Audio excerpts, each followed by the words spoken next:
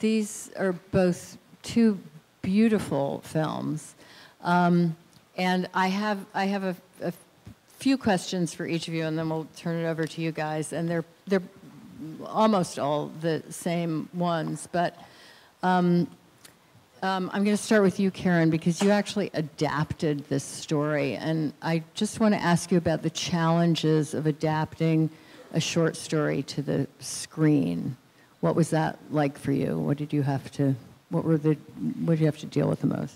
Well, I think that I was so in love with the story that in the beginning, I mean, for maybe the first year that we were working on it, I was very reluctant to change anything about the story, and I stayed very, very close. It was literally, I felt like I took the story and I just took it from a short story form and I moved it into a screenplay form without making very many changes in it. But the more that I stayed with it, the more I began to think of it in terms of images, and the more I started to feel, just little by little, that I could give myself permission to explore what might make it more filmic than what was on the page, which I think is always a challenge when you work with a piece of writing, particularly if you're as enamored of it as I was.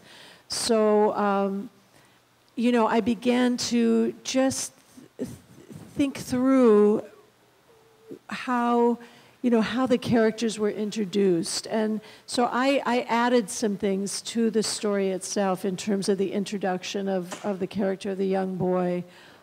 In the story, we don't meet him until he literally walks into the cafe.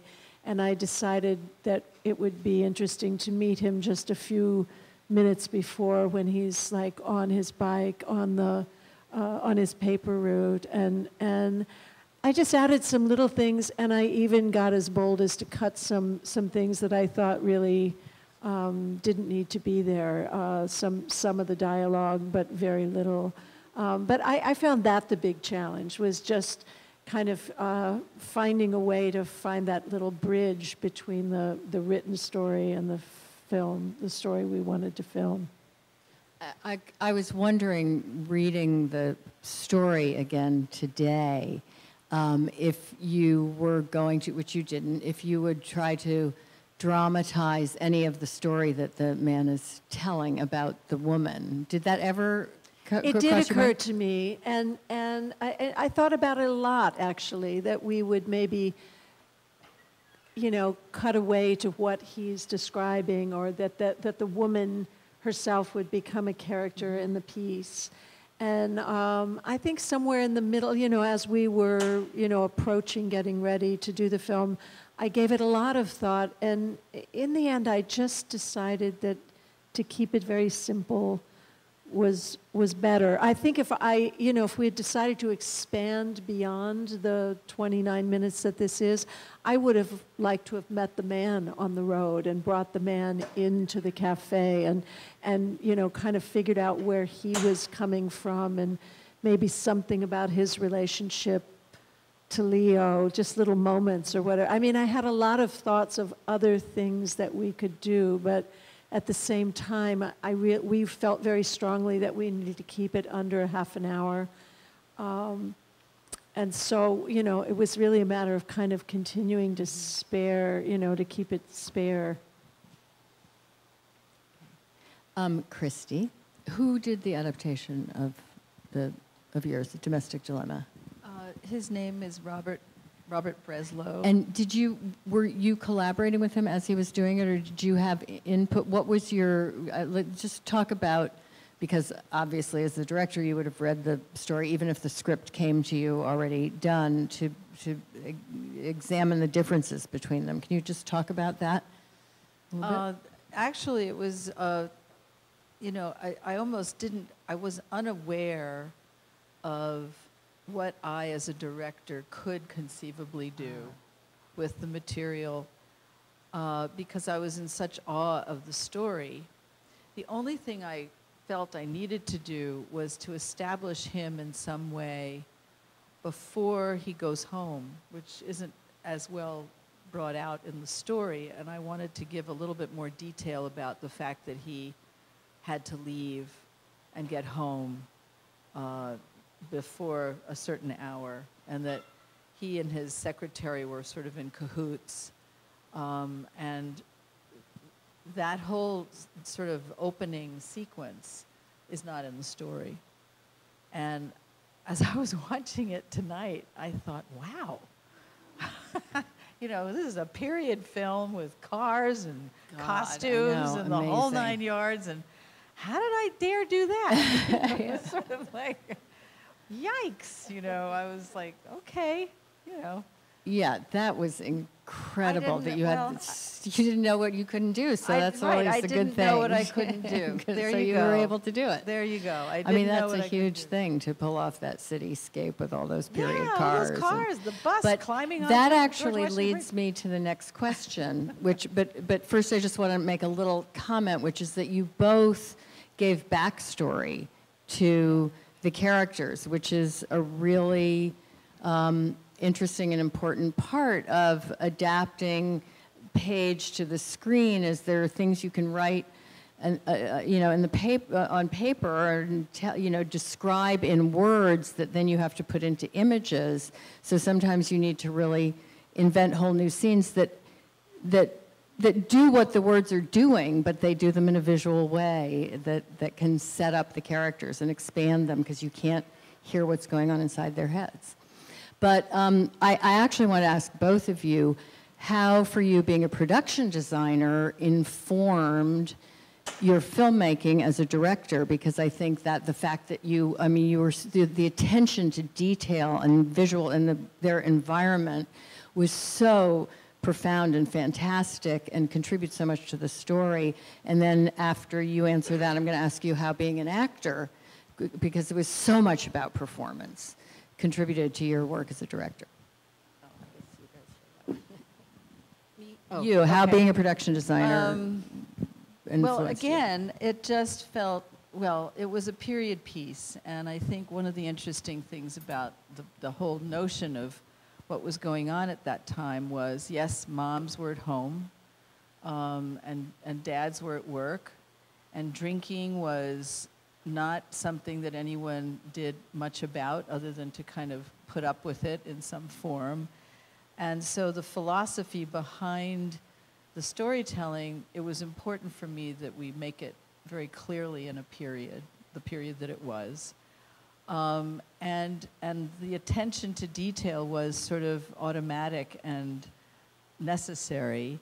But yes, because I have the other side of my experience is a visual storytelling, I wanted to give an essence of like almost a perfect household in that period. And that, you know, the house was perfect, the street was perfect, it was a very, very comfortable existence, and yet inside was this this terrible truth that, you know, that the tooth fairy, which I'm thinking about you too, because Susanna has done a wonderful film about teeth, House of Teeth it's called. about teeth, but No, but I mean it was teeth. But the fact that here is this truth that's inside, that's growing, and it's going to kind of take over the family, the life of this family, and how to deal with it. But that was all sort of metaphor, but what I wanted to very much do, and Leslie Pope, who was the production designer, I had worked with before as a set decorator, and so she's extremely talented in that area. So it was like the quintessential 50s home. And it was important that it be that. So we grabbed as much as we could, wallpaper, all the fittings, to make sure that it had all of that going on in it. Well, it gives such a vivid sense of character too. I mean, it's really a great example of environment as character, and of the importance of those details in film. It just sort of even subliminally tells you so much about the characters, the world they live in, which was so clearly defined. Yeah. So, as an actor, Well, I just, one thing I'd love to say is that Carson McCullers' writing is filled with detail. So it really lends it lends itself to that kind of work, both in both of these stories. And I've read just again recently Domestic Dilemma. I mean, it's filled with all those wonderful little details. I mean, she describes the Christmas lights that the girl is playing with, and in A Tree, a Rock, a Cloud, there's just enormous texture and detail in the way that she writes the story. So you're kind of, you're given all of this wonderful material, and then you're trying to find, the way to bring it to life. You bring it to life off the page. In terms of, I've found that, over the many, many years that I've worked as an actor, there have been directors I have worked with who have been so extraordinary for me to work with, and then there are directors who really don't know how to work with actors at all, and so as an actor, you learn to be like very, very prepared to do the work on your own, on the chance that you're going to find yourself with a director who really doesn't have any interest in really helping guide an actor or help develop a character with an actor. They really do expect you to show up with every little detail of what you're doing. And I've just discovered, as I began to direct in the theater, that I have an absolute love of working with actors, and have been very much inspired by directors that I've worked with who I felt were very gifted in that direction. And so, for me, a lot of, I always feel like the, one of the real strengths of a director is in their choice of actors. So when I direct in the theater, I always feel like the success of what I'm doing is very much based on the casting of the play. And if I cast the play right, then, my job is 80% done. And I think the same is very much true in film. And Jeff DeMunn, who I've known for many years, who is one of the most extraordinary actors I've ever seen on stage. I particularly have watched and loved his work in the theater, but he's also extraordinary in film and in television. And James McMenamin, who plays Leo, the guy behind the bar, who I've worked with a couple times. I've directed him in plays. I just knew that they would be, just live in the shoes of these characters. And, and then there's Jackson, who after meeting, we put out a casting call for actors, and I think we got something like 250 responses. And we went through them, and we kind of came down to about 50 or 60 young actors who we met. And then we had screen tests for about 11 of those actors. And Jackson was away when we did the screen test, but I had met him, and I just had this feeling about him. I just thought, we have to do a screen test when Jackson comes back. So Jeff DeMunn came. I said, there's this one young man, I just have this feeling about him. And Jeff came all the way back to do a screen test with Jackson. And Jeff sat down, and about 10 seconds into the screen test, he said he just had this complete and total feeling, as I had, that this was really the actor that we should be, the boy that we should work with. And he was just incredible to work with. You were. And I think he gives really a beautiful performance in the film.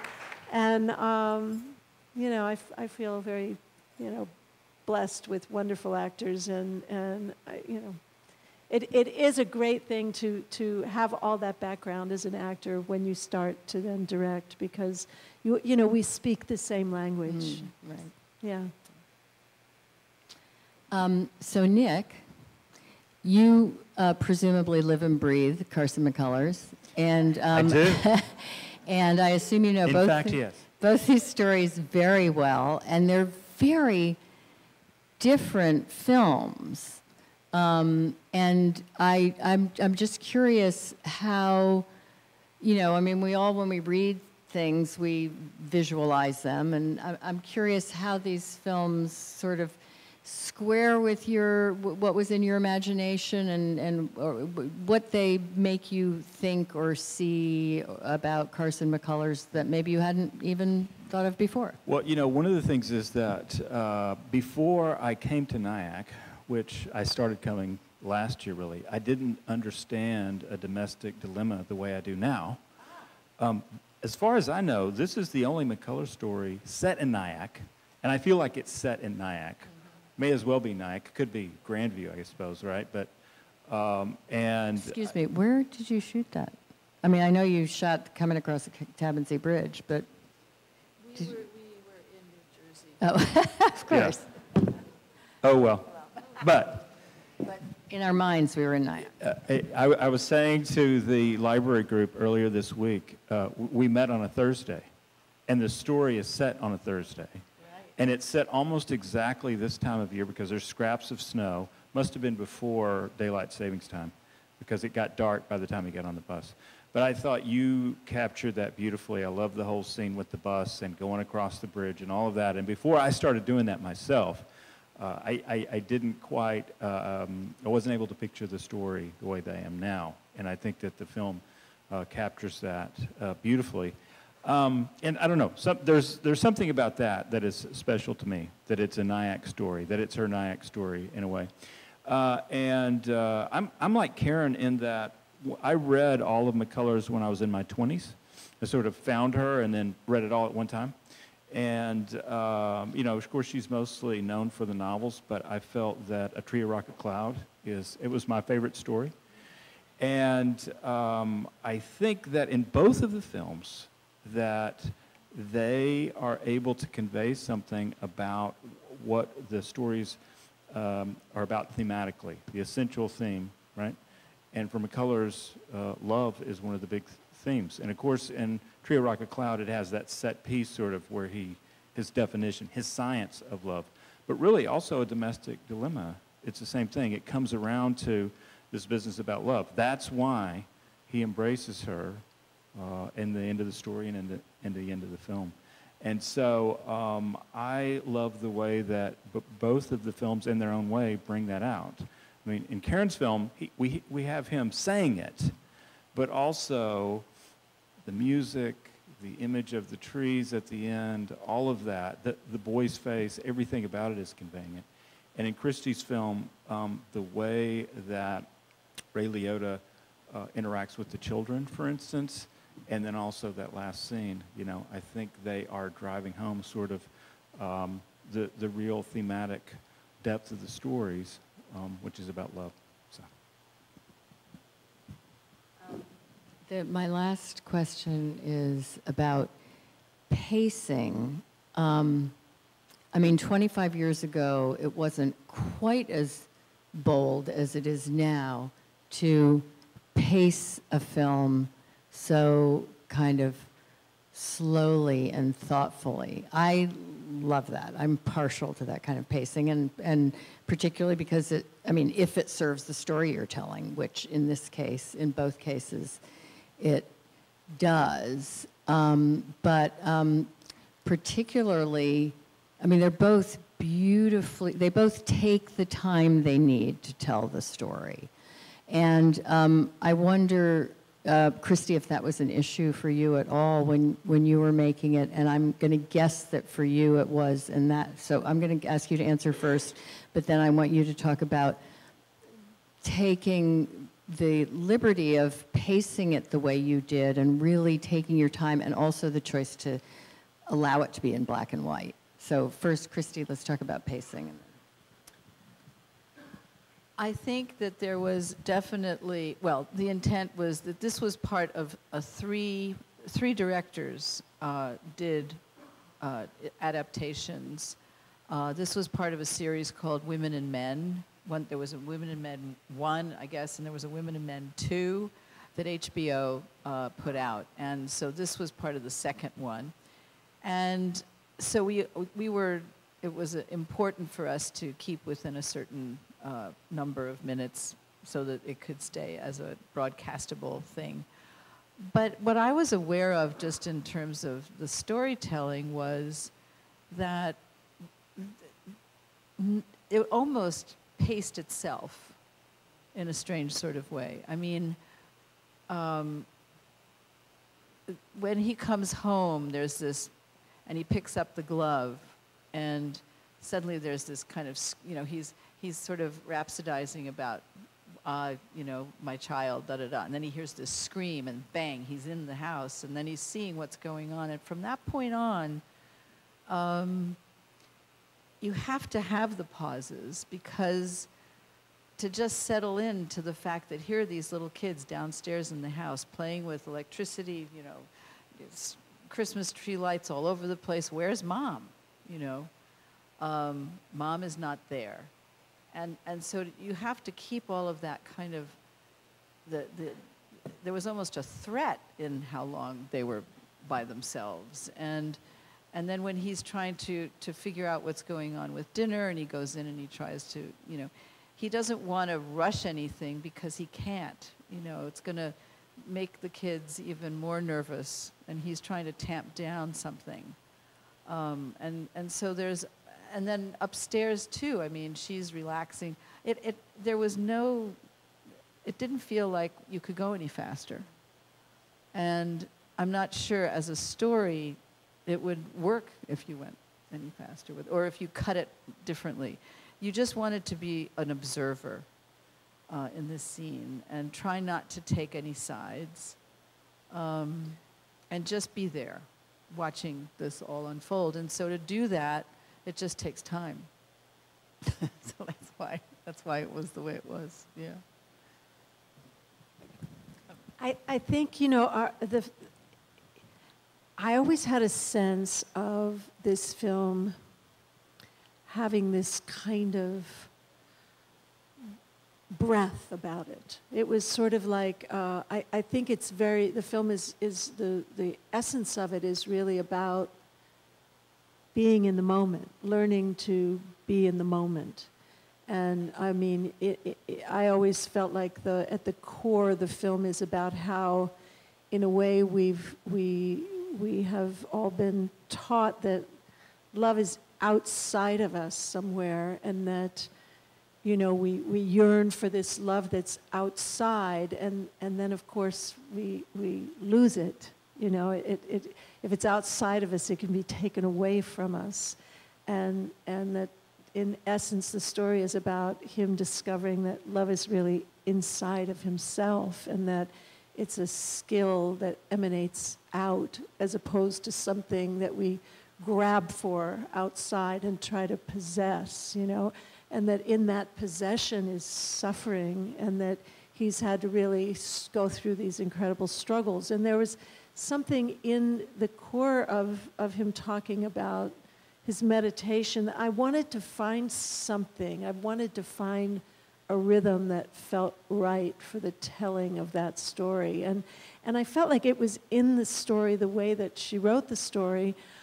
I think when, you know, it felt bold, and we struggled with it. I mean, there's 7 minutes of silence. In the first 7 minutes of the film are silent. No one speaks. And I know we talked about it a lot. Can you make a film like that now? Can you do a film where no one speaks and not much happens for 7 minutes?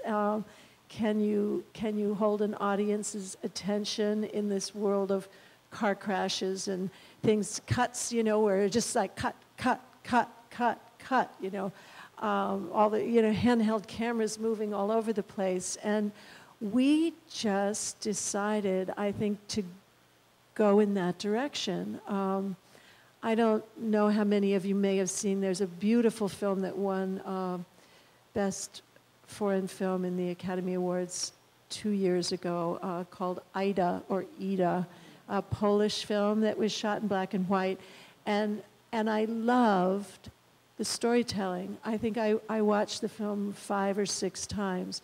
And what fascinated me about it, without me even knowing it, is that he never moves the camera. The camera in that film never moves until the very last shot of the film. And I knew there was something profound that was happening that was helping me become close to the characters in a way that I felt I hadn't in a film in a very long time. And then I found an interview with him, with the director, whose name I think is Pawlowski or something, and he talked about making a decision to not move the camera, which I think is called locked in shots or locked off shots. And I talked to the cinematographer and I said, you know, I love this style. I love what he's done for a piece where you really want to make a connection with the characters. And so we talked about doing it that way and decided to do that. And it just became a part of the storytelling that actually just allowed, I feel, like a connection with the characters more so than I normally feel on the screen. And I think we felt the black and white really set it into the time period beautifully. And we knew we didn't have a lot of resources making the film to set it into a time period. You know, we were struggling. Kristi did an extraordinary job doing the production design on a little wing and a prayer of a budget. And so, yes, that's right. But we felt that the black and white would really allow us to you know, be in this period. And we also talked about how black and white really helps you focus on the characters. Like, you're not distracted by a lot of other things in the frame. Like, very often you're really drawn to the people in the frame in a black and white film. Okay, how about some questions? Anybody have any questions? We have time for just a couple of questions. They're already starting to bring out food, but we will take a couple of questions. Sorry for taking so long, but that was interesting. Fascinating. You had a question right there? So, Karen, I was just curious. The characters in the cafe are also quiet and so kind of inhuman in a way. Is that written into the story originally, or did you come up with that theme just to attract attention to some direction in the story that you wanted it to go? I don't know the story from Carson McCullers, so. You know, I'm not quite sure what you're talking about, honestly. Well, it's just that nobody's talking. It's all... Well, the soldiers talk to each other about the map. The soldiers are obviously lost, and they have a map, and they're drinking a beer at 7 o'clock in the morning or whatever, and they have their own little story, which wasn't so much... I mean, Carson didn't, in the story, write much about the characters at the bar. She has 2 soldiers and 3 mill workers sitting there. There is no dialogue written for them at all. The mill workers are waiting for the mill whistle to blow, and they're having breakfast. And I loved the fact that this is just the routine of their life. It's early, they're tired, they're having breakfast, they're reading the paper, they're smoking cigarettes. They don't have much to say to each other. The soldiers do have a conversation on and off about, trying to figure out where they're going. But I don't actually think of them as inhuman at all behind this conversation. Although, it was one of the great challenges of us in terms of the sound mix and the sound editing, is how much of the world's crossing over. And it was not only a challenge for us, but it was a challenge for the mixer and for the editor, because it's somehow the less sound you have in the film, the more difficult it is to mix it and to edit it. So it was I would say one of the most difficult aspects for us. But no, the characters, I think the idea was really to have them very much lost in their own worlds, in a sense. I mean, that everybody really in the cafe, when the boy comes in and sits down, everybody is so preoccupied with themselves that in a sense there is this yearning in the boy to connect that isn't really there with anybody else. Like, yeah. You had a crazy old man who's been alone on a wide, wide sea and discovers what love really is about and grabs a younger person and says, yeah, I've got to explain this to you, and everybody else is, ignores it. But it felt like, I wonder, is there anything there? Yeah, I don't know that it's Coleridge. That's a really interesting reading, and I hadn't thought of that. But the story that Carson tells, and I always say before I describe what Carson tells about her own life, is that you got to keep in mind that she was a fiction writer. She made things up. And we know that according to what Carlos Deuce says about when the story was written and published, and what she says in her previously unpublished autobiography, Illumination and Night Glare, that he later edited and published, they can't both be true. But it seems that this was at a period when she had returned home to Columbus from New York. This was after she had become famous, and while her parents still had the house in Columbus, and her father had not yet died, and her mother bought the house here in Nyack. And she suffered from a series of strokes, and she went through a short period there when it seems like she must have had a mini stroke. And she couldn't even read a book, much less write one, and was in a coma for several days. And it was also at this time, Reflections in a Golden Eye, her second book had come out. And the Ku Klux Klan in Columbus had called her house and said, tonight is your night, because they said, we don't like nigger lovers and we don't like fairies around here. And so then she went into a coma. And then she came out of that coma and wrote this story. It's an amazing story. A Tree, a Rock, a Cloud. A Tree, a Rock, a Cloud. It's an amazing story. The story of how she wrote the story is pretty amazing. She was 25. Yeah. It was 1942, if Carlos Deuce is correct, and I think he's probably right. She places it at around 1940, but I think she can't be right about that. Anyway, I think that's an amazing thing. That's what the story came out of. But something else that strikes me is that Carson wrote all of her major works in a period of like about 5 years. She had written The Heart is a Lonely Hunter, and it was in press, and she wrote Reflections in a Golden Eye, and it was in the can and ready to go, and already had Member of the Wedding and Ballad of the Sad Cafe underway. And then she wrote this story, just woke up one day out of a coma. And so the thing is, she had some big themes, loneliness and love.